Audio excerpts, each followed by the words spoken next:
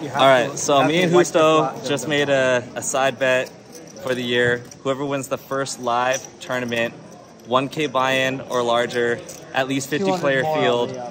The loser has to pay for a WSOP 1750 main event, but you also get 25% of that bullet, just to make it fun and fair. So, and make it friendly, right? Yeah. Alright, cool. This week I'm at Thunder Valley once again for the 2023 Champagne Series. Today I'm playing a $240 buy-in. It's a 100K guaranteed prize pool, and I expect first place to be around $25,000. Let's go get a bag.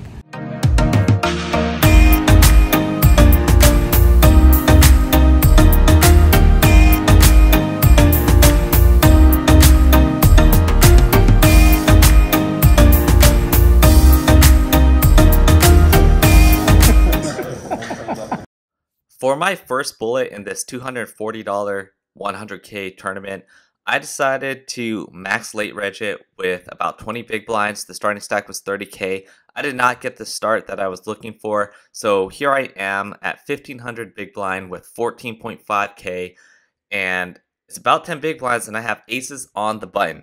The hijack has 30K. He opens to 4K. I have a pretty easy decision here on the button with about 10 big blinds. I go all in for 14.5K. He ends up making the call with ace jack offsuit, and here's what happens. Good luck, me. All right.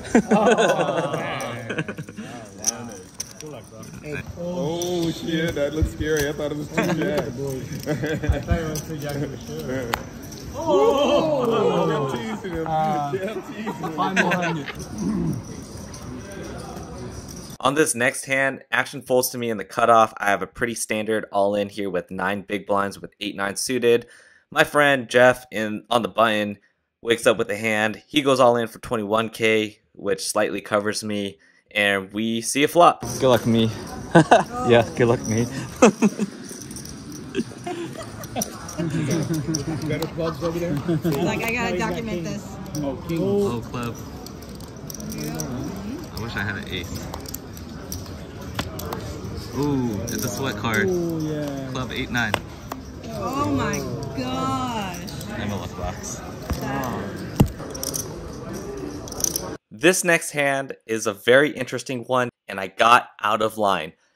I don't normally get out of line like this. It's extremely rare, and so that's why I'm going to share this hand to walk you through my thought process in-game and also post-game after reviewing it with peers. So for starters, my opponent in this hand is on the button. He has me slightly covered. My reads on him currently are that he seems inexperienced and overly cautious when put to the test. I had just seen him hesitate to make a call with pocket jacks, which was a big overpair on a very low dry flop. This tells me he probably doesn't understand range as well and probably doesn't read board texture as well. So on this flop, he puts in a c-bet of 6K, and it's a pretty weak board, and I feel like he's probably over c-betting here in position. And because of everything that I've already shared about this guy, I think that he's going to be under defending check raises here. So this is where I get out of line, and I make a check raise with complete air, which is something I never do. And even though I probably wouldn't do this line again, if I did, I would probably choose a larger sizing than I did because I don't think I raised enough here to get him to fold. In hindsight, I think the better play is to actually donk lead this flop because it's better for my range and I could probably size small and he'd probably fold a lot. When he makes this call, I'm probably giving up on a lot of turns. Things get really strange though on this turn when I actually turn some equity with a pair. If he floated me with overs, I have some protection with my king.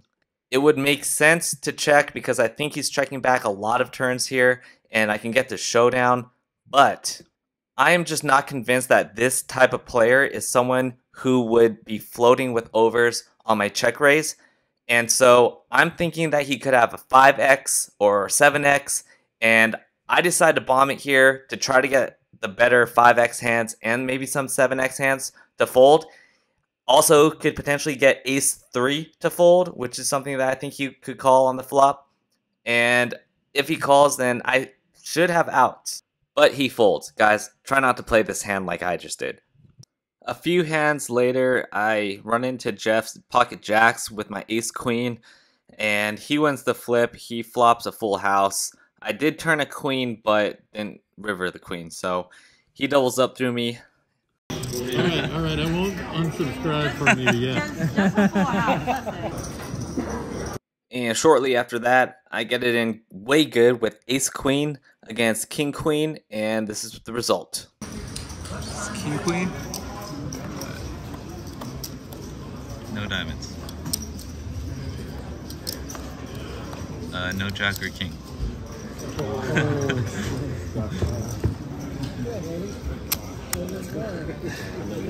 Okay, time to fire a second bullet, I guess.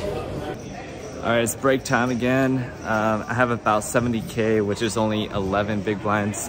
And probably got about 2 hours or so left to play tonight, and then hopefully a bag. So that brings us to the pot of the night. We're about 10 players away from money and bagging. I have ace king under the gun. I raise it up to 16K, get 2 callers. This is already a big pot and it's multi-way. And I just love this flop. I flop top pair, top kicker. I can charge all the straight draws. I can charge all the weaker kings. I bet 35K. They both call, so this is a massive 169K pot now. But I hate this turn card. King Jack gets there, Queen 10 gets there. I think the correct thing to do here is to check, and then if +1 goes all in, I would be calling off 107K to win 276K, which is better than 2.5 to 1 odds. So it's going in no matter what, most likely. In game, I talked myself into going all in instead of checking because I knew I was probably calling anyways, but that's not the correct logic and it's a mistake. King Jack.